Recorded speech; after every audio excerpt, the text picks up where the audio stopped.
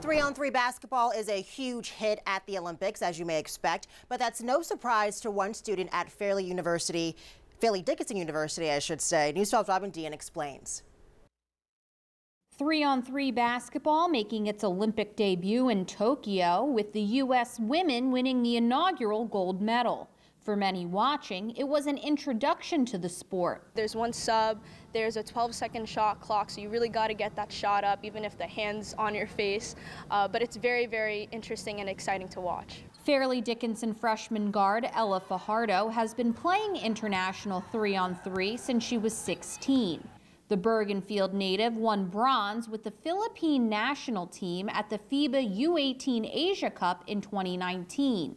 Both her parents are from the Philippines, and she's a dual citizen. When I found out that I was able to play and have that support from my home country is like, whew, you know, I knew it was going to be a support that is like no other. The Gill St. Bernard graduate just finished summer workouts with FDU, and she's already making an impression as she transitions to the college game.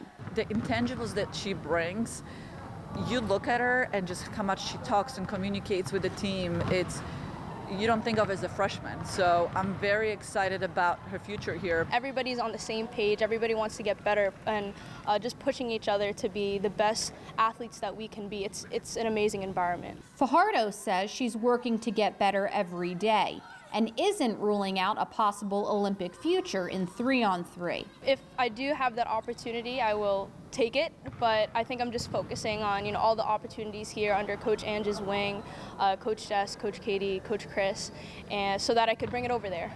In Hackensack, Robin Dean, News 12 Sports. And if her schedule permits, she says she's hoping to compete in the FIBA 5-on-5 Asia Cup this fall.